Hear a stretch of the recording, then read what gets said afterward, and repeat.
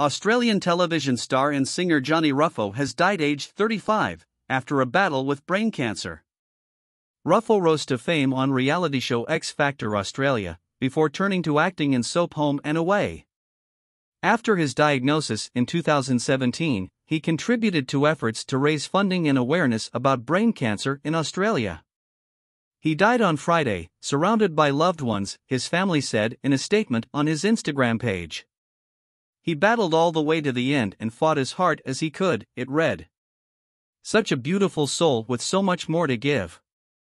He would be remembered as a talented, charming, and sometimes cheeky boy, they added.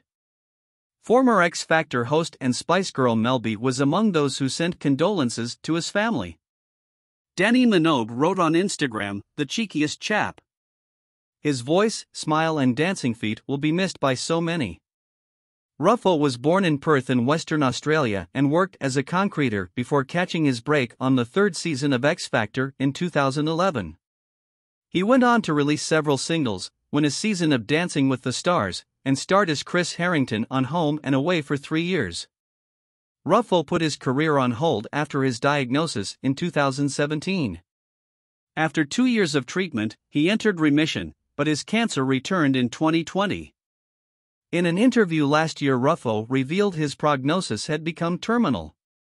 Looking up my diagnosis and my tumor, and the average life expectancy was 3 years. For me, it's now been 5 years, so I'm already winning, he told Channel 10. At some point, it is going to get me. My goal now is to try and help as many people as I can. He is survived by his partner Tony Sims.